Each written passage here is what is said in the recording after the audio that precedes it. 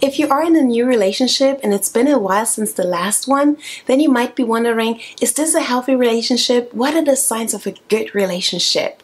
I think I can help you with that. So 7 signs of a healthy relationship coming right up.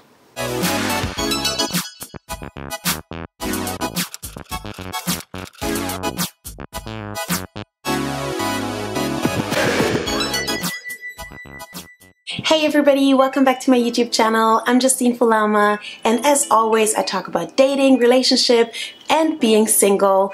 If you like that, please make sure that you subscribe to my channel as always, because I will post a new video every Wednesday and I want you to know first.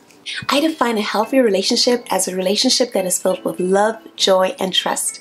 A relationship in which both partners feel cherished, respected, and safe enough to completely open up to each other. While every relationship is different, there are a few key aspects that will allow you to thrive as a couple, and 7 of them are coming right up. Number 1, you don't mind apologizing. Relationships are complicated and they need work. No matter how well you get along, there will be times of conflicts. However, what allows a healthy relationship to succeed is that both partners are willing to work on it. If both of you can say sorry and don't hold on to pride, a grudge, or resentment, then that is a sign that you're in a healthy relationship. Number 2, you are a team. The best thing about having a best friend is that he or she got your back, and that's the same thing in a relationship. Both of you are willing to defend the other person in their presence and in their absence. In a group setting, other people can tell that you're a union because you respect each other and you communicate to each other in a loving way.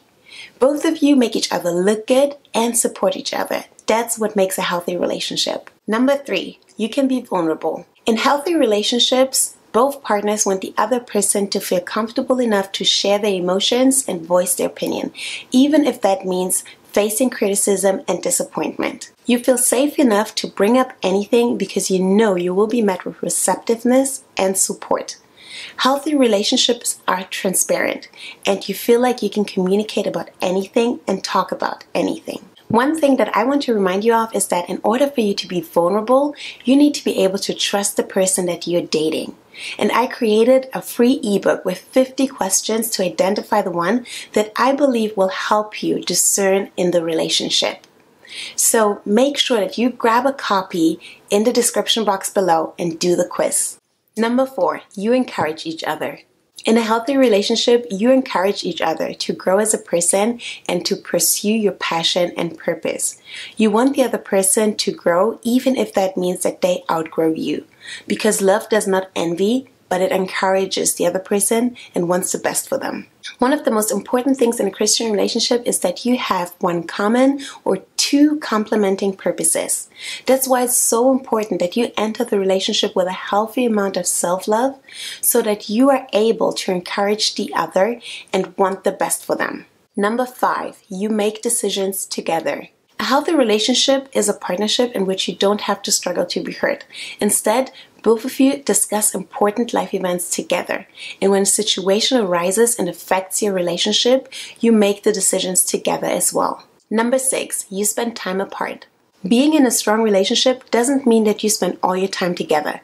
In fact, it actually means that you can have separate interests and friends. You have a sense of individuality that you keep that gives you fulfillment and purpose outside of your relationship.